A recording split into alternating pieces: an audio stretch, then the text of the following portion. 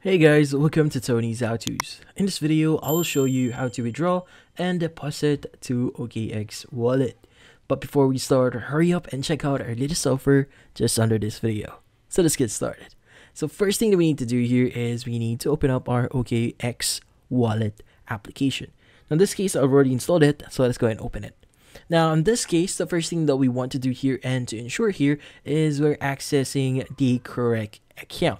So at the wallet tab here, ensure that you're using the correct account.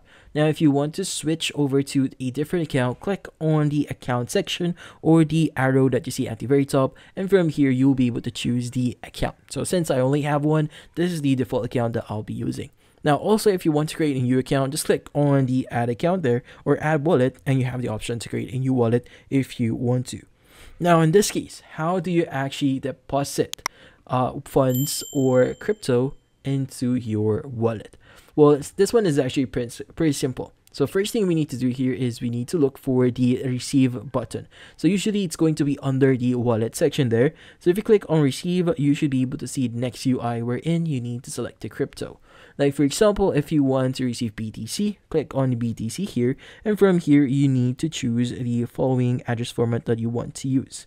Now, if you want to use another type of crypto, you could also use ETH here, wherein you'll be able to basically see your ETH. Now, in this case, there are a few things that you should remember here.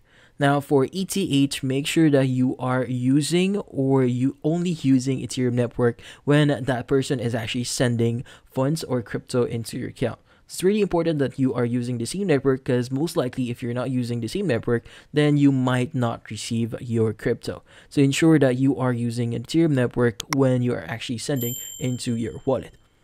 Now, in this case, if you want to send to a different wallet or you want to withdraw your crypto from your account, what we need to do here is just click on the option that says send there. And in the next page, if you have any crypto, you should be able to see or select that crypto. Like for example, if you have ETH here, go ahead and click on it, and from there you'll be redirected to the next page wherein you need to select the network as well as entering the address of that specific wallet. Now from then, once you fill out those details, just follow the steps for you to actually transfer your crypto to another wallet. Now if you want to convert your crypto into fiat, then it's going to be a different thing.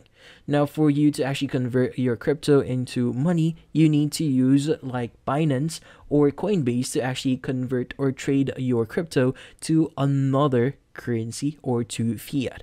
Now in this case, if you're only looking to actually transfer your crypto to another wallet, this is how you actually do it. So yeah, so that's about it. So if you found this video helpful, hit the like and subscribe button and watch our next video.